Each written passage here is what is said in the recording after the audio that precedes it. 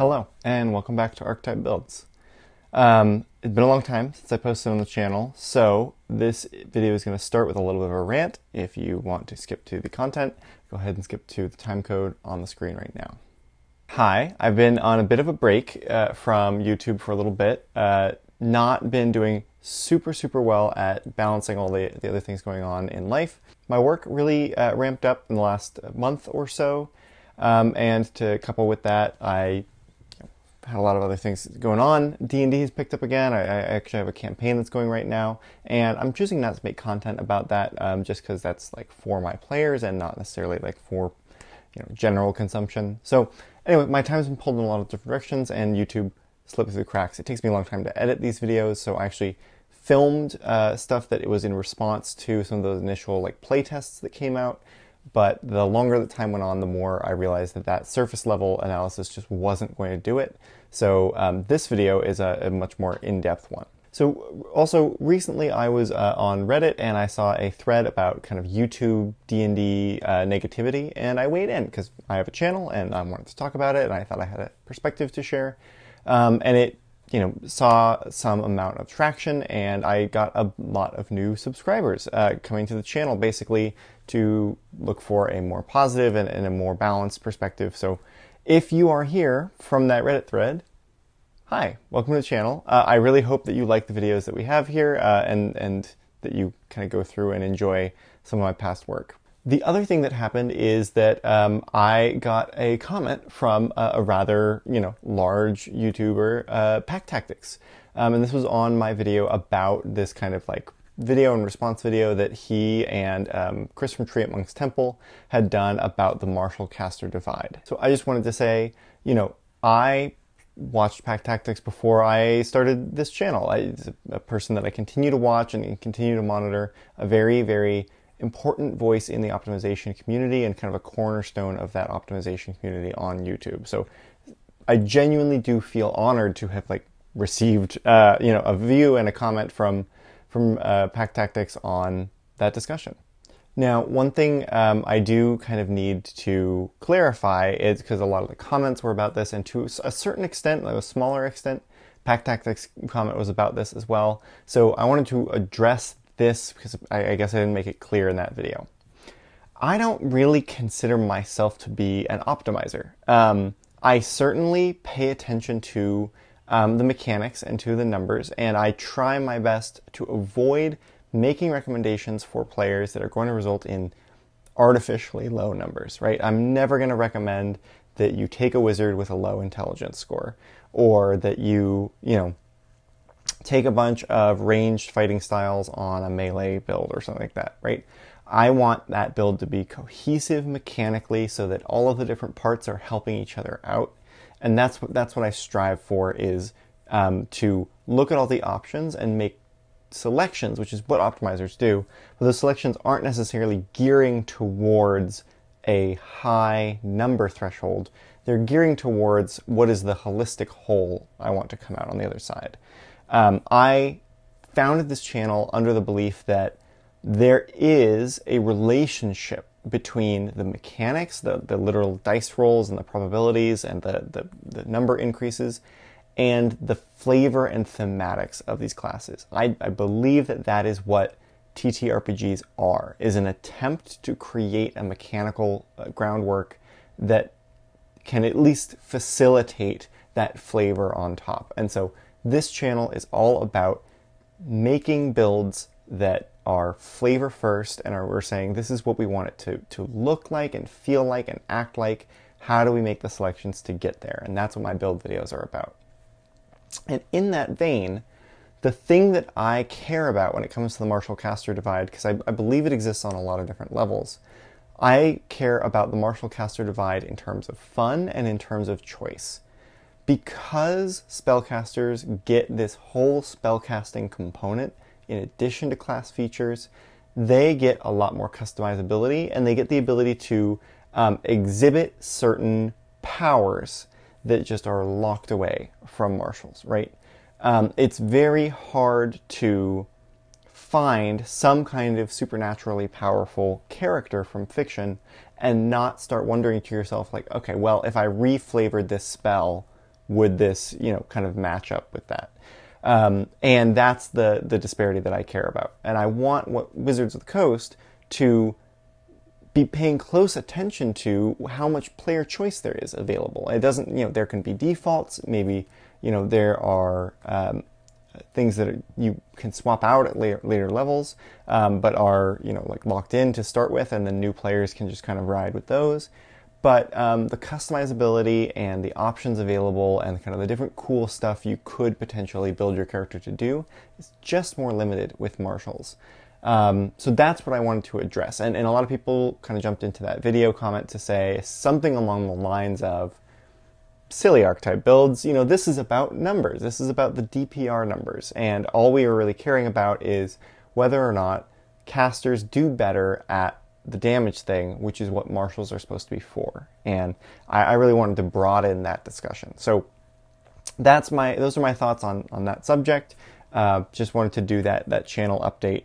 And here's to hoping that Wizards of the Coast creates much more creative marshals in the future. It's just simply not for everybody who is attracted to being a fighter. Right. Because we know from nearly a decade now of going through player feedback, there are many people who love playing fighters who have no interest in what the Battle Master does. Oh well. Speaking of new UA content with Jeremy Crawford, we did get a surprise playtest this month, and it is about cantrips and bastions. And I'm going to leave the cantrip discussion. That discussion is robust and very interesting, but I think it tends to focus a little bit more in this area of numbers. And that means I would love to dive into what the heck is up with bastions.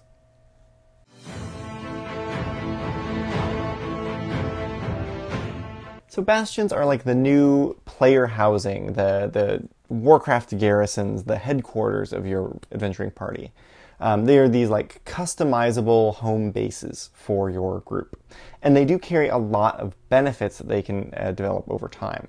The ways you can customize it is to allocate space, which presumably your DM gives you when you first found your bastion, to facilities. And facilities come in two forms, basic and special.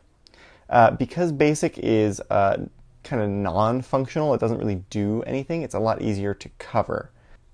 Basic facilities are just flavor. They literally say like, oh, there's no mechanical benefit of these, but it would be fun to like say that you're meeting in the kitchen or something like that. But you have to build a kitchen into your bastion.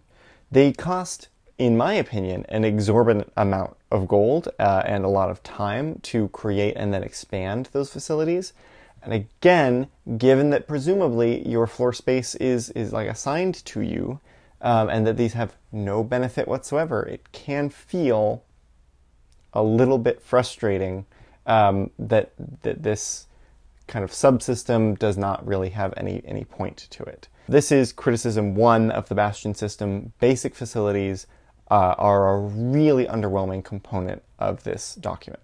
What we're here for are special facilities. And these are, you get additional facilities automatically when you get to certain levels, and you unlock new options for those facilities at certain level thresholds. Each of these special facilities can take a specific order when you start a Bastion turn, and it's going to complete that order over 7 days. Issuing an order to a facility is going to result in Bastion points. You're going to roll a die.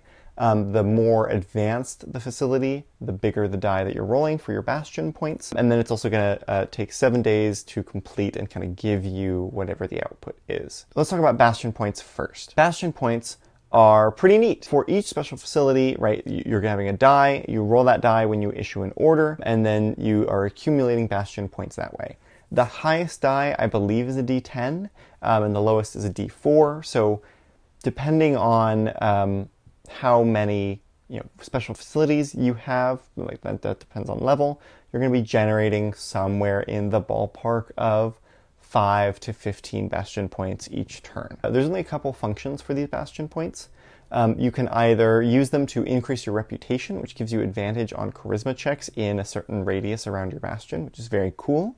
You can use them to create your own magic items, and they are priced by rarity. So within a certain rarity, there's no difference on spending X number of Bastion points on a rare magic item, different books or different settings or anything like that. There's no restrictions that are listed, so you just create magic items with Bastion points. Lastly, you can spend a big old chunk of Bastion points to revive a fallen ally in the Bastion. So if they fail their 3 death saving throws, if they are dead, and you don't have Revivify or anything, you can shell out 100 Bastion points to bring that person back. But that's just kind of the tip of the iceberg on the benefits that these facilities can offer. So you can issue orders like Craft, Recruit, Empower, and others.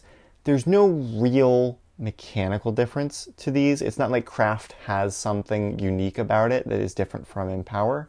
It's just that certain facilities can produce effects that seem like crafting or seem like empowering, and so you're just going to issue whatever order that facility takes. That kind of leaves a big hole, which is what are these special facilities and what can they do? So there are a lot of them, and I won't be able to talk about all of them, but at level 5, which is the first when you're hypothetically unlocking your Bastion, you're going to get access to the Arcane Study, the Armory, the Barracks, the Garden, the Library, the Sanctuary, the Smithy, and the Storehouse. This is definitely a weak starting list, which is not necessarily wrong, but most of these are either like Craft or Trade, and then even the ones that don't, like Harvest, kind of just feels like crafting, but like vegetables, right? So it's mostly like making basic stuff, but it takes you a week. And even trading is mostly gold discounts, right? Gold discounts on stuff that you're trading for. So if you've got 100 gold pieces at level 5, a lot of these facilities are going to feel irrelevant. Even the Barracks and Armory, which work together to create and arm defenders for your Bastion, these are designed to address attacks, which are something that happens if you are away from your Bastion, and it's one of the events that has a 5% chance of occurring. So when you're away from your Bastion for longer than 7 days, there's a 5% chance it gets attacked. The problem that many people have pointed out is the cost of these attacks is not great. There's a pretty strong odds that one of your special facilities gets shut down for a week.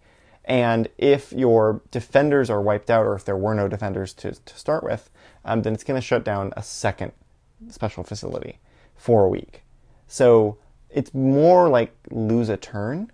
And you actually have to dedicate, in order for this to work, you're probably dedicating your only 2 special facilities to defending against this. So it's really not a good trade-off. So that's criticism number 2 for Bastions. I mean, imagine the potential of having a place that your players have like built up and care about and are invested in, and it gets like attacked, and they need to engineer defenses for it and cooperate in like the defense of the building, and then this kind of reduces it to a couple of d6 rolls that mostly have very little impact. So that is a very underwhelming subsystem of Bastions. At level 9, you'll unlock the Gaming Hall, Greenhouse, Laboratory, Sacristy, the place. It's on the screen, you got it. Scriptorum, Stable, Teleportation Circle, Theater, Training Area, and Trophy Room. My goodness, that's a lot of options. So these are all way better, in my opinion, than the level 5 options. Like you should probably swap out whatever you got at level 5 for one of these options. You can do that once per level. You can swap out an old thing for a new thing. So just like get to it. What would I choose here? Well, I really like the Laboratory. There's a lot of flexibility and fun that you can have with the options provided, just because there's so many different things you can craft. Sacristy or the Scriptorum are probably second. They have some potential as well for the creation of like lesser known items and more research as well. And then, shout out to the Gaming Hall for being just like a source of passive income. That's pretty nice for gold generation. If basic facilities mattered more, I think you'd probably lean towards this a little bit more. One thing I do have to say right around this level, and it includes the library from level 5, is that I really like this opportunity to like make this a source of information. I really I lean into the Brennan Lee Mulligan school of campaign design, like answer lots and lots of questions, because the hard part shouldn't be figuring out what's going on, right? It's an imagination based game. You got to give them a lot of things to hook onto, and the judicious application of information is so helpful in guiding the players, in crafting the story, in like making that come together. And the ability for this library to be like, they proactively seek out information and then you can kind of like leverage that to guide them or to craft the story. Super, super fun and helpful. At level 13, you are looking at being able to do the archive, the meditation chamber, the menagerie, the observatory, the pub, and the reliquary, which are all super cool. Definitely the pub has got to be like close to the top of the list there, just because you get this spy network that's so fun, as well as like being a source of a bunch of other stuff. The stuff that's on tap is this nice little like utility, but it's just neat. It's a cool thing. And then the meditation chamber. I mean, of the buffs that you can get, of the mechanical combat things that these facilities can grant you, advantage on 2 saving throws of your choice is wild. Huge. Yeah, those are the 2 I would build right away at level 13. I won't go through the others. That's sort of the meat of the system. So like you can see that there's a huge variety of these facilities, and then they actually pack a punch. Like they make a really meaningful difference in your play, in your gameplay, just with the kind of advantages that they provide you, with informational and mechanical and just everything in between, right? I think you could probably lean towards like a very strong like world building element or like world interaction with these, if you are growing a lot of food or like producing a lot of things. There's some opportunity to like be a town and like a trade network. I think that's maybe on the slightly less realized side, but that's okay because those options are there, and if that's where you want to lean into, you can. The other thing I like is, completely honest, the time window and the gold costs are numbers that can be pretty easily homebrewed. So in my campaign, it's like a very impoverished country setting. The idea, that there's vampires in charge, and so they are both literally and metaphorically like bleeding the country dry of resources, and so it's very hard to get gold there. So all I did was I slashed the prices on everything by a decimal point, right? So 300 becomes 30, 3,000 becomes 300, and that system is working fine. It works perfectly with the setting. Things are still hard to attain, but they are working towards like saving up for them. And I honestly don't even think I'm going to change the gold yield of the guild hall, of the gaming hall, because I think they should be rewarded for kind of like putting their energies towards investment.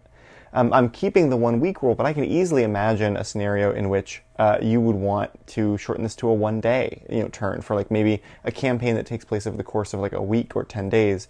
And you want to fit a couple of bastion turns in there. You could make that like a 1 day thing. Some of them, like the workshop, takes 1 week to craft a single shoe. So I think if you made, you're going to have to like see how you feel about this, but there are some of these facilities where if you shortened the bastion turn to like 1 hour, if you had like a campaign that takes place over like 24 hours, I mean, the verisimilitude mostly has to do with like setting up the room and like doing the construction, but like you could probably have 1 hour bastion turns and not break a campaign if you're designed for a shorter time scale or a longer one. Like this is all, these numbers scale pretty well. You can flex them up and down to meet your campaign where it needs to be. There's nowhere that it says that you can do that, but it's D&D. Everyone's always going to do that. So I actually do like that system. One thing that's left very ambiguous is whether this is intended to be a party system or an individual system. That is to say, does your entire party share one bastion, or does everyone get their own bastions? And the reason I say this is because it does say that on your bastion turn, a character in their bastion can issue special orders to one or more of their bastion special facilities. So a single player can essentially run the entire bastion, and it doesn't matter how big it is, it doesn't matter how many special facilities or anything, one player can run it. So, on one hand, there's no mechanical or any benefit whatsoever to like growing the party size with a bastion, right? The system doesn't accommodate that in any meaningful way. But if you have multiple bastions, like one of the things that we did as a trial in the campaign I'm running now is each of the 3 players is getting their own bastion, right? This would be unwieldy with like 8 players, but we've got 3, so I figured, okay, let's do this. And right at level 5, they, if they choose different special facilities for their Bastion, they're going to get most of the facilities, right? They're pretty much saturated on that. And yeah, it's true. Like, as you go up in level, the number of facilities you add does not keep pace with the number of options. So they are going to, eventually not have as many, but they'll have about half of the options. So, it's kind of like, that's too much. Like, having a Bastion per player is too much. But having one Bastion for your party feels lame, because it kind of feels like one person is going to kind of run that. The only thing that it does better is some of those empowering things, right? Empower your party, which scales the number of people. So, in that regard, some of these effects, you would be upset if it was just you getting the benefit. At the same time, I don't think this is particularly interactive from a party perspective, and that's my criticism number 3. This is a group game, it's a party game, it's a game about friends coming together to do this thing, and the Bastion system seems to not be compatible with that sort of teamwork. So I would say that the end result is this kind of subsystem it's definitely not fully baked. It's a little on the half-baked side, but it is rising with potential, and it is bursting with flavor. Like, there's so much cool stuff in here. I think if they'd released this with like half the number of special facilities, I would feel way more negatively about it. But just seeing that there are lots of different options that people can choose, and you might run a Bastion system like 7 times and never have a overlap in special facilities that are added. I mean, that'll be pretty cool. What would I recommend to fix it? Because it's a UI playtest document, right? So they're asking for our feedback. Well, here's what I would do. To address number 1, the number of special facilities in your Bastion should be constrained by the number of basic facilities. My justification here is your special facilities each come with a hireling. That's someone who actually runs the place. A laboratory is going to have an alchemist or a scientist. Your armory is going to have a blacksmith or a tradesman or something like that. And so each special facility has a person that actually does the work when you issue an order. And those people need kitchens, they need bathrooms, they need store closets, they need bedrooms.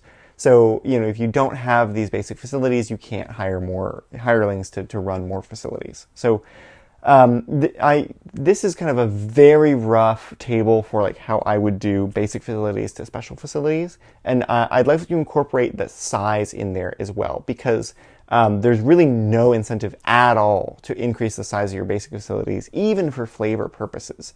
So I think we definitely need that in there. So you're going to need to invest your time and your gold into building out those basic facilities so that your hirelings can just have normal lives while they are working for you. And I think that'd be a great addition and ties kind of the whole thing together. For number 2, this is going to be a lot more complicated. So obviously we're going to need to add some more features to the defensive system. I appreciate the simplicity of just having defenders who roll a d6, and if it's a 1, they die, and if it isn't, they're fine. But let's make it more interesting. I would add like a defensive feature to a lot more facilities. So essentially, maybe if you have a laboratory, you get like a cauldron of acid that you can pour out on enemies. Or if you have the smithy, maybe the armor is more resilient or something like that. So let's add in a bunch of things to help you defend your Bastion. Maybe these are even like one-offs. Like when you build the library, you get 1 vat of acid. You hope you don't have to use it in an assault, but maybe you do. And that vat of acid is going to be used to essentially, like, if a defender would have died, instead, the vat of acid gets poured on the assailant and that they die. So some sort of mechanical system to play around with this combat mechanic, so that when an assault happens, you actually have the opportunity to like interact with that and like make decisions on like, are we going to spend some resources instead of just sort of like finding out, right, that it happened. The way that I would flavor this personally is like a retroactive battle strategy. Like, if the enemies get to this point, deploy the vat of acid, and then, but in real time you're making that decision and then saying those are the instructions that you left with your people. I also think it'd be really fun to have an attack on the Bastion happen while the players were inside, and then that mini system is going on maybe in real time with like a certain number of rounds. while they are facing off against like the big bad and their henchmen who've come from like a different angle. That would be a really cool system to implement. And then I think with all those benefits, you're going to have to increase the danger and increase the damage. So change that attack chance from 5% to 20%. Seriously, like make it be a continuous threat that like if you leave your bastion undefended, it's gonna be a bad time. And then the consequences of the attack need to be a little bit higher. So, you know, potentially, I think if all of your defenders are wiped out, so if you get to 0, I think that should actually like destroy a special facility. And you're going to have to rebuild that. So yeah, I think that raising the stakes a little bit, raising the chance of attack, raising the amount of damage that's done, maybe they could even destroy basic facilities, right? And then that's like, oh, it's just going to take some time and some gold, but now I can't grow my bastion at all because those facilities have been damaged. So increase the stakes, increase the chance, and then also increase the defense, increase the decision-making behind it. I think it'd be really fun to find some application of each of these special facilities to the defense of the bastion. All right, lastly, number 3. So we need, I think, some system that scales with the number of players. So 1 player can run the bastion, but 3 players can run it better. So I think the way to do this is 1 order per player per turn. So instead of saying 1 player can issue orders to 5 facilities, that 1 player has got to issue an order to 1, wait a week, 1, or wait a week, 1, wait a week. They can do it, it's fine, you just got to scale the amount of time. If you're doing like a solo play or something to that effect, maybe that's a rule that you can throw out. But I do think in a party game, you want each person to be able to contribute. So now that second person is very consistently going to be useful because they're issuing an order to a second facility. And now the facilities, you know, increase in number as you go up. I think the way to do this is there isn't a limit on the number of orders issued to a single facility. So if 2 players issue a craft order to the workshop comes up with 2 things, right? We can flavor this as like the players are helping, or, you know, they're placing all of their resources there or whatever, but like they can choose to use their facilities accordingly.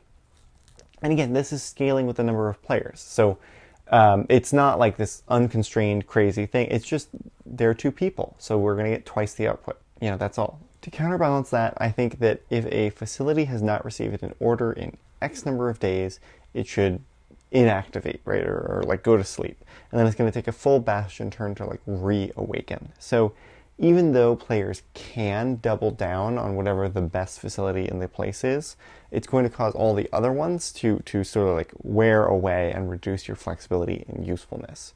So there's a little bit of an incentive to hop around with your orders. What did you guys think of the new Bastion system? What did you think of my changes to it? I am hoping to keep getting videos out, but maybe a little bit less frequently than I used to. For those of you who have any ideas for like future builds I could do, please let me know. I'm running thin on that list. And until next time, thanks for watching.